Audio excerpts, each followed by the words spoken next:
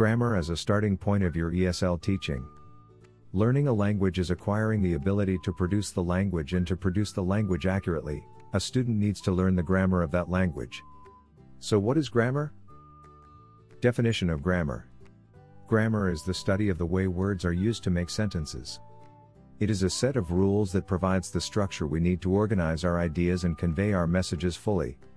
It determines how words are arranged in a sentence for understanding.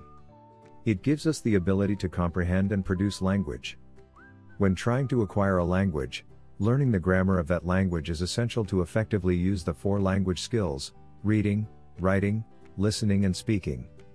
For a reader to comprehend information written, for a writer to precisely convey information spoken, for a listener to receive clear communication, and for a speaker to form words correctly, so as not to be unclear or cause confusion. Tricky issue. If English is your native language, unconsciously you use the grammar perfectly, whereby a student of the English language must make a conscious effort to learn the grammar of the language.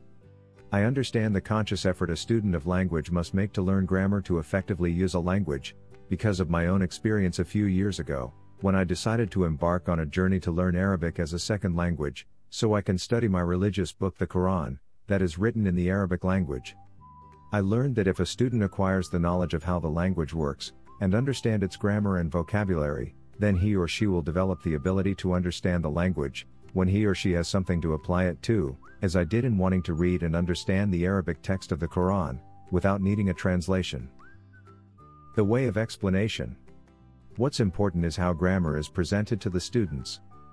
The teacher should first create curiosity for the grammar point, to be introduced by eliciting answers to questions from real situations within the engaged phase. During the staging phase, the students are taught the new structure and how it works, along with providing them with exercises to practice. For the activity phase, the teacher should create realistic communicative situations for students to interact, and gain command of the grammar form taught. The primary goal of an ESL teacher is to create users of the English language, not by having students memorize a collection of grammar rules, but to have them engage in communicative activities for each lesson and throughout the course. Do you want to teach English abroad? Take a TEFL course today. In the end, my personal experience with learning grammar for a second language was wanting to analyze and fully understand the reason for the grammar rule before speaking or writing, so I felt confident that I was doing it right. I soon came to learn that if I wanted to progress, I should not be afraid to make mistakes.